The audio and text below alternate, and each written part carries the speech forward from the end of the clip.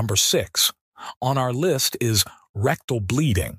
This refers to seeing blood coming from the rectum or anus. You might notice it on toilet paper after you wipe or in the toilet itself. The color of the blood can vary, going from a bright red to a darker shade, depending on where it's coming from and how long it's been in your digestive system. Now, rectal bleeding can happen for different reasons, like having hemorrhoids, which are swollen blood vessels in that area. They often cause bright red bleeding. Then there are anal fissures.